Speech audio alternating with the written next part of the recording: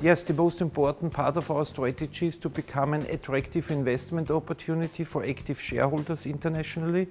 As a Warsaw-listed stock company, the strategy is what I call relative risk limited, because we focus very much on market segmentation, focusing on the right, most attractive customer segments.